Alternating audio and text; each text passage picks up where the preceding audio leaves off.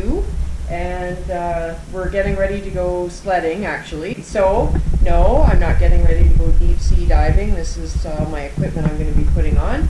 And he's outside right now getting the trailer ready and the sleds ready. So he's all excited. So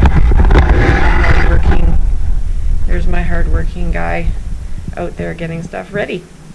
So we'll get some footage and we'll take some nice videos and plug them all together, and I'll share with you my snowmobiling experience, which I love very much.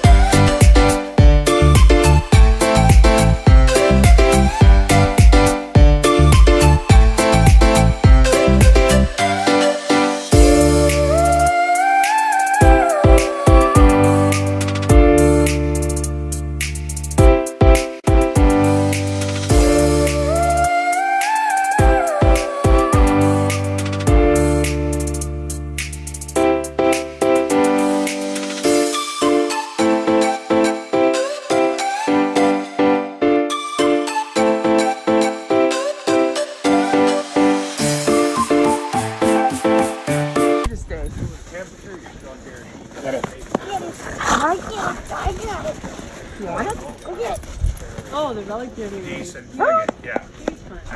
Unbelievable.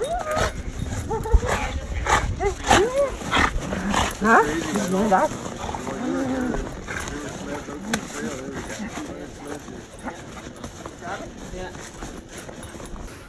Okay, so we stopped at the Swamp Shack. There were some people here that we know that we visited with. So, where's the thing to turn the... Got a new phone, I'm still figuring it out. So turn it around so it faces the other way. I don't know if we can do that once we're set.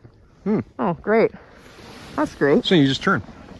So there's the sleds, there's the shack, and when I do my next installment of Lisa's Outhouse reviews, I will tell you that the outhouse here is the shining gem gold star of outhouses. And that's because the ladies in the Snowmobiling Club helped design it, so no big shocker there.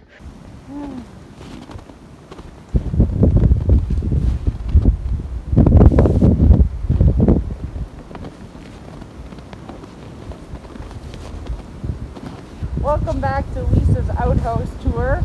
This is outhouse number 2 at the Cowan Trail Shack. This one a little nicer on the outside with the half moon carving in there. However, no toilet paper, and the styrofoam seat looks like it's been eaten by rats. So this one I'm going to give a 6 out of 10. Yeah, still haven't found the perfect one yet, but we'll keep searching.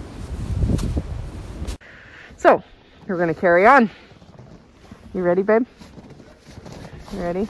Ready. To continue on to Carberry? Well, Carberry we go. Machines over there. We'll see you guys in a bit.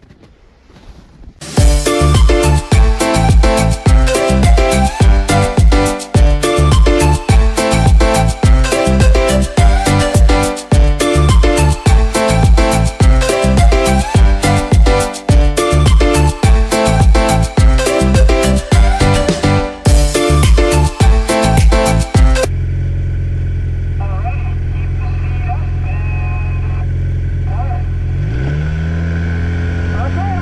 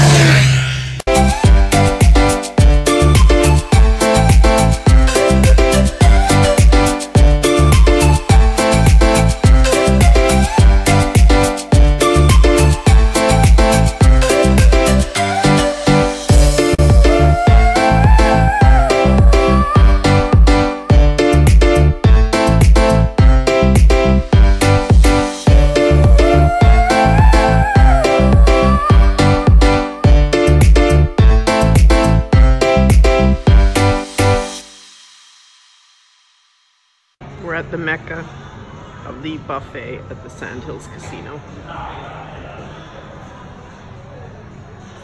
There's my guy enjoying his dinner.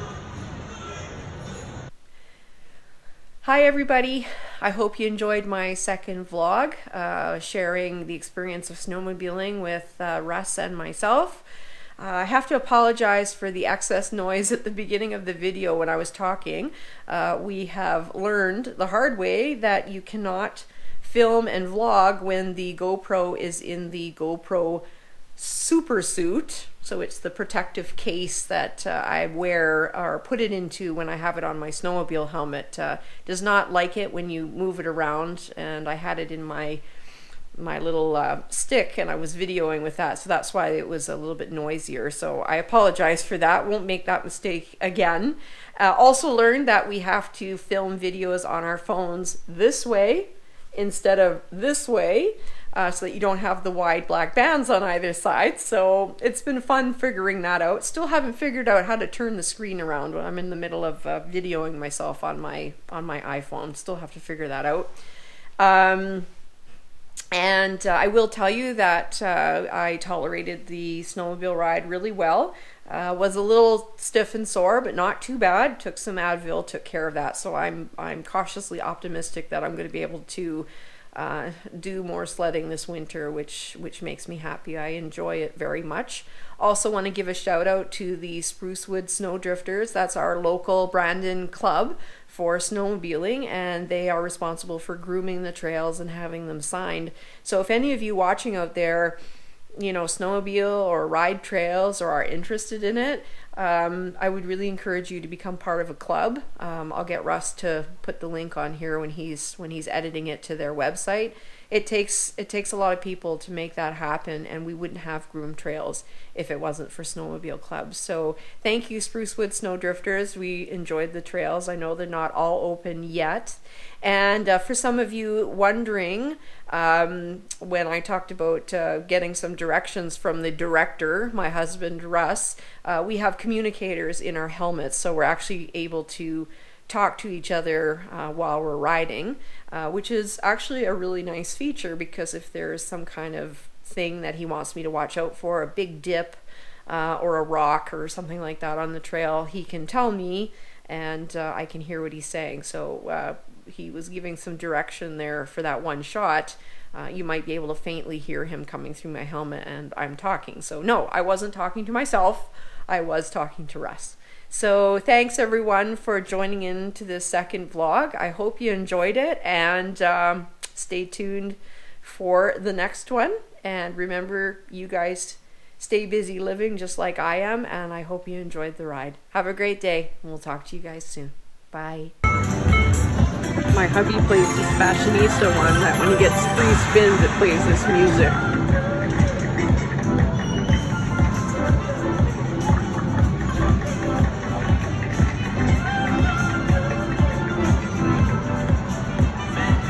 Hey, honey.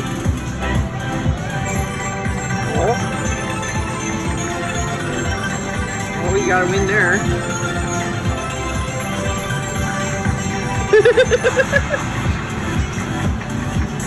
He'll never admit to the guys that he's playing fashionista, but he is.